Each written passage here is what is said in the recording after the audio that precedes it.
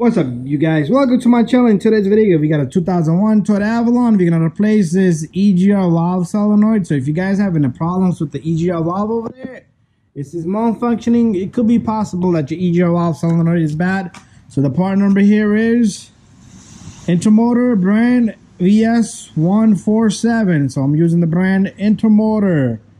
Okay, there you go. So pretty much I changed the valve and it was giving us a code and the car was stalling and it's misfiring, and then it would be back to life again. So problem there is it could be the solenoid malfunctioning or your EGR valve. So make sure you do replace your EGR valve.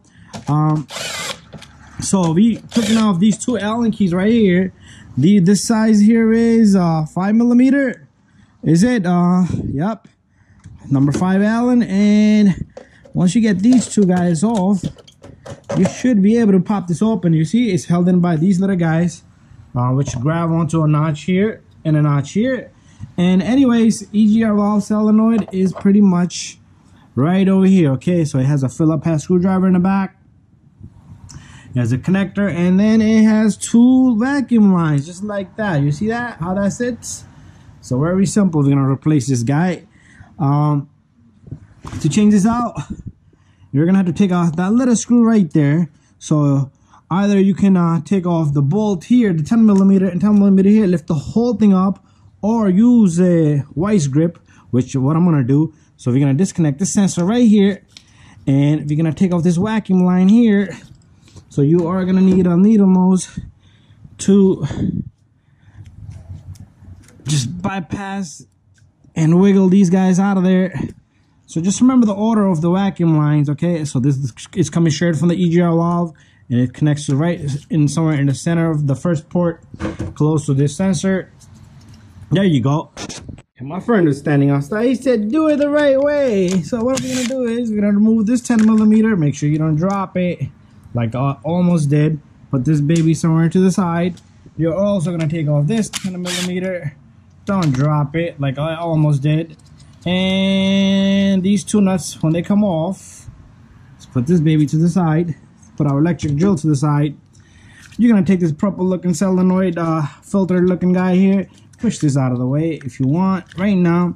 And then after that, this is what I was telling my friend, and the right way or the wrong way doesn't matter.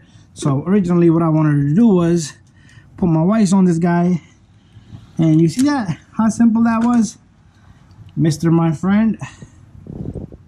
So putting a vice grip and just turn this baby. Couple of turns, and I really didn't have to take out those 2mm, but it is what it is. If you could take the whole thing apart. So this is the little screw I just took off. It's a tiny looking little screw, and there has another vacuum line. So that is a wrong valve. So anyway, we already did the work, so I'm gonna get the correct valve. It has another port here. Okay, so I'm not understanding. Okay, this guy sent me a valve for this guy right here, which goes to the runner valve here. Crazy freaking guy. The parts guy is crazy. I should have looked at it first. But anyways, you guys got the process. Put the screw back in, put the two vacuum lines and the connector in. You're all done. Put the cover on. Bada bing, bada boom. I'm gonna have a talk with the parts guy. But replace this baby, and that's it. That's how simple it was. Okay, 3 vacuum lines.